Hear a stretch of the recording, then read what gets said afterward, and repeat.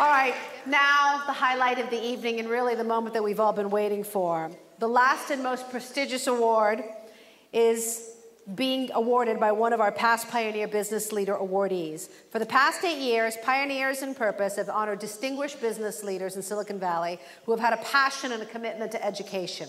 The list of Pioneer Business Leader Award honorees is impressive, and it really reads like a who's who of Silicon Valley.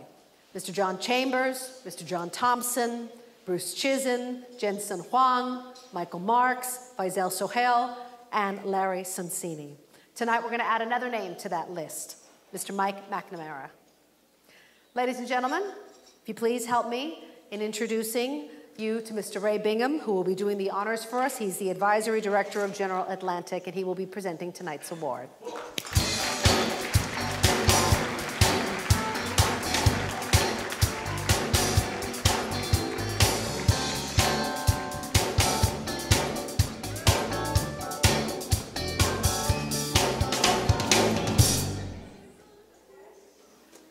Still not smarter than a sixth grader.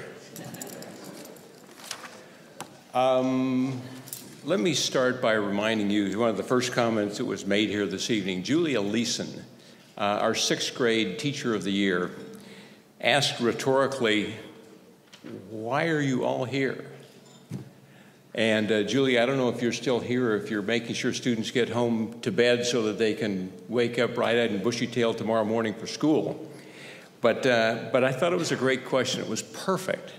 Look, we've sold out this room. We have a group of very important supporters here representing all of Silicon Valley to help us lift children to a brighter future that matches the opportunities that are being created right here in our backyard.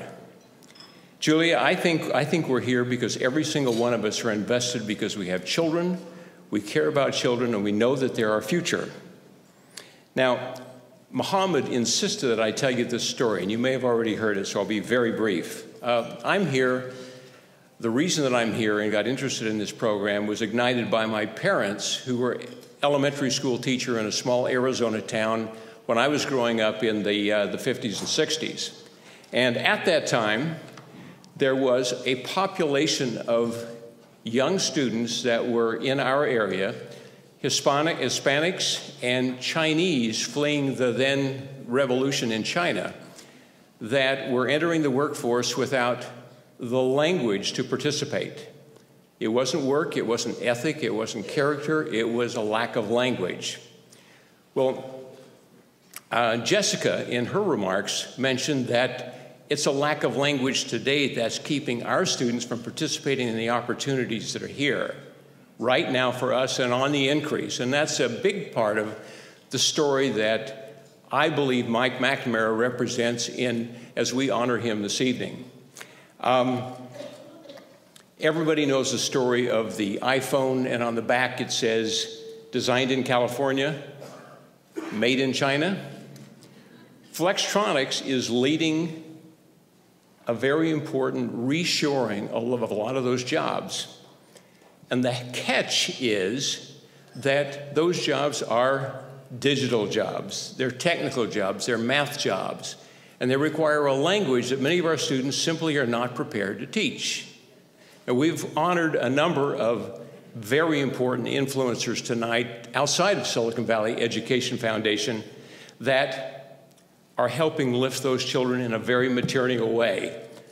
I'm here participating as part of the Education Foundation because I want to celebrate their efforts and the efforts that all of you are making by being here tonight and helping us honor Mike McNamara as he and his company help create digital job opportunities for the pipeline that we're creating with our efforts to train children in this new language. Mike's a pretty private person. He's not out there, doing things to promote his own identity or his own image. He's always focused on doing what's best for Flextronics and doing what's best for the community. Mike is very passionate about many, many, many things, but particularly science and education, because we're a high-tech company, and I think he personally values education. And science is so key to Silicon Valley, and particularly to our own company. I think that makes him even more passionate. But he's passionate about education in everything from science and technology through to corporate social and environmental responsibility. He is a very driven person who deeply cares. I can tell you from my experience with the business leaders that work for him, he has set the right tone in the company. They have been thought leaders in the Bay here in terms of advancing the cause for education and the cause for STEM. So if you know Mike, you know he's a very passionate and animated person. When he gets excited, everybody in the room knows, and he's excited about the mission of the Silicon Valley Education Foundation. He believes in the cause, he's a great ambassador, and as a result, I don't think you could have a better winner of this award.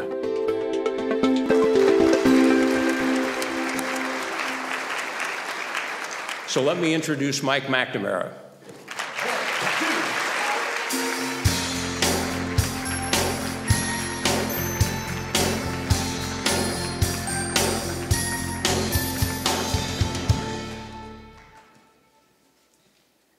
Thank you, Ray. Appreciate it. And good evenings, ladies and gentlemen. And especially a good evening to all these Flextronics people out here, of course. You know, I think it's been a great evening so far, and I'm only disappointed in one thing so far. Yeah, I say it. Yep, we brought 25 children up here, 25 school kids, ranging anywhere from an 8th grader to a sophomore, and I didn't hear one of them say they wanted to go into manufacturing. I mean, what is up with that? I don't know. Jeez. But it's great to be here tonight, and it's truly an honor to be recognized as a recipient for the Silicon Valley Foundation 2013 Pioneer Business Leader. It's also an honor to join such a distinguished list of guests, many of which were already mentioned, that we've all recognized in the past. It seems that tonight we share a similarity for at least 3 things that bring us together this evening. First, we recognize the importance of supporting our local public education. Here in the innovation and technology capital of the world, right here, Silicon Valley. Second, we share a commitment to helping to raising the bar in science, technology, engineering, and math educational programs, and the promise that it holds for our youth, the students of today, and the workforce of tomorrow. Third, we're united in our belief that as business leaders and community members, it's critical that we do our part to help public schools by sponsoring and supporting organizations like the Silicon Valley Education Foundation, who help prepare students for college and the global workforce that is increasingly competitive. I commend Silicon Valley Education Foundation and its achievements and in advancing educational programs and initiatives for youth in Silicon Valley. The organization has brought positive change to the lives of many already in our community. Tonight's recognition is personally meaningful to me because it underscores my commitment to the endeavors that center on education and technology. I'm honored to support this foundation based on the dedication to serving youth through programs that aim to further educate and empower, such as the Stepping Up to Algebra program.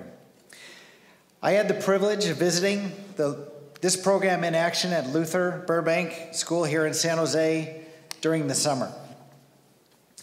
It was really impressive to watch the interaction between the teachers and the students. And I encourage everyone here to visit a classroom or the Silicon Valley Foundation program if you can.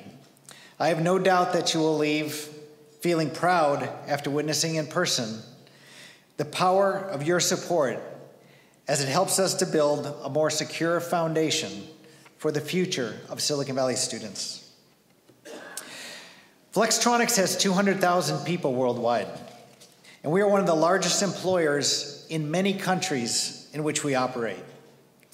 As a result of that size and scale, I have a unique perspective to actually see how these countries develop and how and where they put their resources to work.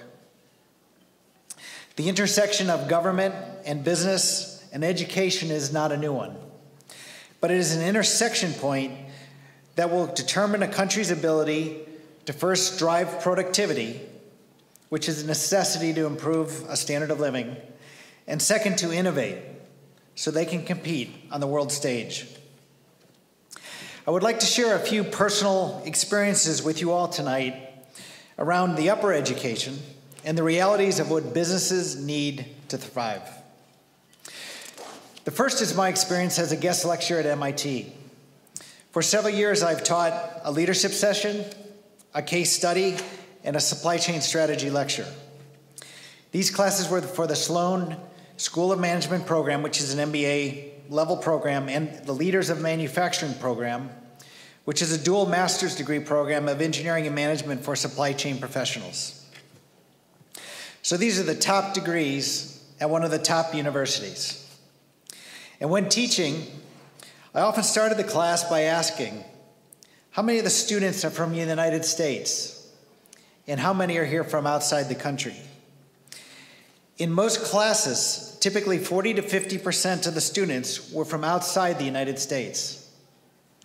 The MIT students were extraordinarily engaging, really inquisitive, and asked thought-provoking questions. These were really impressive people. I often wondered how many would ultimately stay in the United States. 2 years ago, I was in Singapore at the Singapore Economic Development Board. And when I walked in, two of the individuals greeted me. And they said, "Nice to see you again, Mr. McNamara. We really enjoyed your classes at MIT." As you can imagine, I was pretty surprised.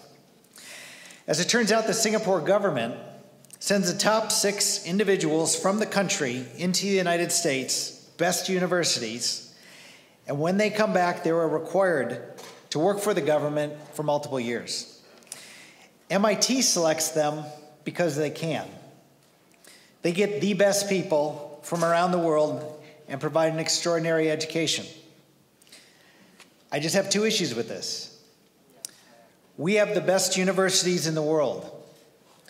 And yet when we find and educate the best of the best, often a visa is not available, which makes no sense. Let's educate the best and let's keep them.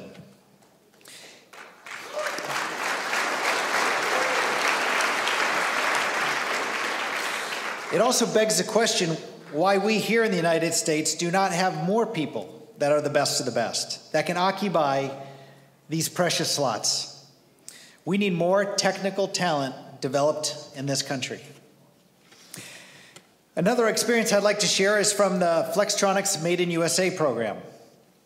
We are the largest electronics manufacturer in the United States today. We have over 10,000 people, and we have over 7 million square feet of production capacity in 8 different states. One very interesting program is a mass customization factory we put up in the Dallas-Fort Worth area several months ago to build the Moto X cell phone.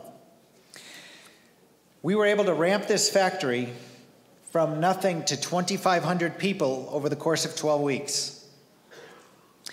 And this ramp provided very interesting data for me as the ability to find technical people that knew electronics, mechanics, or robotics was severely limited. And when ramping the factory to meet this demand, we had to resort to parachuting in more than 100 professionals from multiple Flextronics factories to get the factory ramped. We were not able to hire enough trained technical talent to ramp this factory at the speed we wanted to ramp it.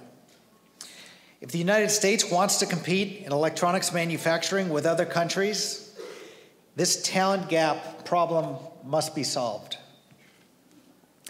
Another element of Flextronics Made in USA initiative includes Silicon Valley. The amount of innovation that's occurring in Silicon Valley right now is stunning.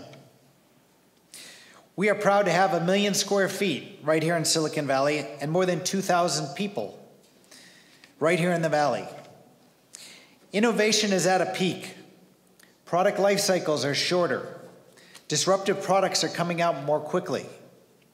Innovation is occurring at a rapid rate. In our need to co-innovate or to learn and problem solve real time with our customers during product launches is accelerating. The design to consumption cycle is shrinking. We've added $30 million of upgraded facilities, labs, and we have built what we call Lab 9, which is a place for new innovators to come to our facilities and co-locate with us to get to their products to market faster on the back of our scale. This innovation economy of Silicon Valley is only enabled through scalable engineering talent. And to be clear, the limiter here is not the ideas. It is the ability to execute with educated people. It is our belief that the Silicon Valley Education Foundation programs will stimulate our students to embrace technical degrees. We must have a bigger pipe of technical people feeding our innovation economy. And this must come from science, technology, engineering, and math programs. The last experience I would like to share tonight includes my involvement in serving on the board of the School of Economics and Management of Tsinghua University in Beijing. And I've been doing this for the last 7 years. Think of Tsinghua as kind of the Harvard MBA of China. It is a feeding ground of talent into the Chinese businesses and heavily into the political leadership of the country. Flextronics also sponsors a chair professorship at Tsinghua for a class on corporate, social, and environmental responsibility. We have 100,000 people in China today and believe that people, environment, ethics, governance, and community partnership form the foundation of innovative and proactive solutions. And this allows us to continually improve our corporate citizenship. We also believe that attention given to the subject is never enough. We are proud to be doing our part with a highly leveraged strategy of educating and training the students who are the best and the brightest and will likely be running the companies and the government in the future. We influence the current students about corporate, social, and environmental responsibility who we expect will then influence China in the future. This is a very highly leveraged strategy. For 6 of the years as I was on the board, we discussed different approaches to get better professors, how to fund various programs, how to improve the curriculum. Topics that I would consider to be more traditional items concerning a school. However, over this past year, the conversation has shifted. It shifted to address how the university would use its vast resources and talented student body and professors to nurture and stimulate innovation and start new businesses. We have a lot of competition, and that competition is increasing. I had one of the most interesting conversations in China in April of this year, when Flextronics took over all the cell phone operations for a customer. And as this included acquiring thousands of people in China and Brazil, we were required to receive antitrust approval from the government. I personally went to Beijing to make sure it happened quickly and seamlessly. I met with the Vice Minister of Commerce and his team and asked for their support to achieve this antitrust approval. After about 30 minutes, they stopped the meeting. They said they would actively support my request and meet our requested timeline. I thought, great. Then they told me they wanted to talk about something else. Specifically, they told me, we want to know how many jobs we are losing to your Made in USA initiatives from you and the rest of the country. They spent the next 30 minutes quizzing me about all the Made in USA programs across the United States. They were not prepared to sit back and let jobs roll back to the United States. They were deciding how serious the problem was and thinking about what policies they would use to deal with the problem. But this is not just a challenge in China. Ever since the economic downturn, it is not just the United States that is amping up their programs to create jobs.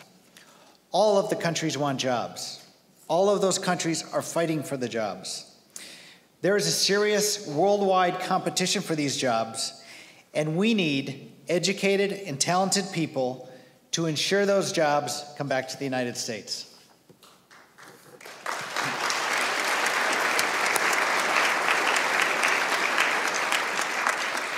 We need to compete with education, and we need more science and engineering degrees in our country to support manufacturing and innovation.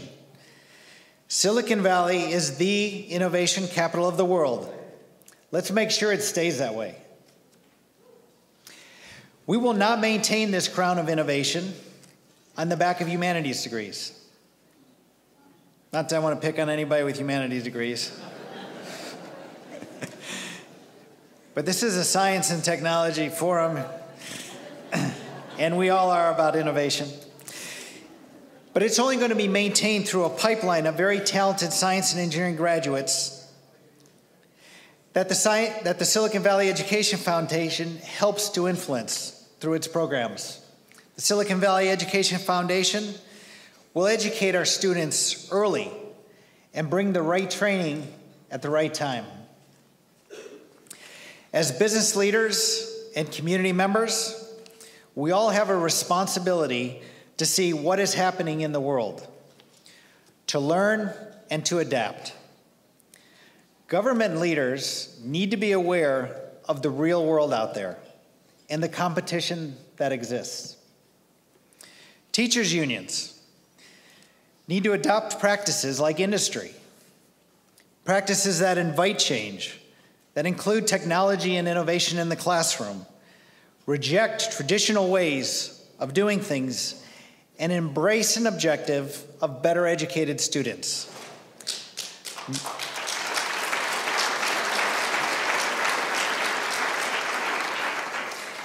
And not an objective of settling for average. The future is in our schools and in the innovation programs that they're able to provide our future leaders. Every one of you here tonight is helping to develop and grow the leaders that our business community needs for the future by supporting tonight's event. And as the technology and innovation capital of the world, the Silicon Valley business community will continue to lead the way. Let's give this community the best and brightest students in the world.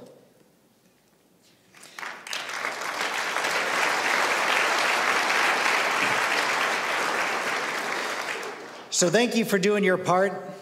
Thank you for being here tonight. Thank you for listening to my words and spending the evening with us tonight. And please support the Silicon Valley Education Foundation so that we can support our innovation and our businesses. Thank you.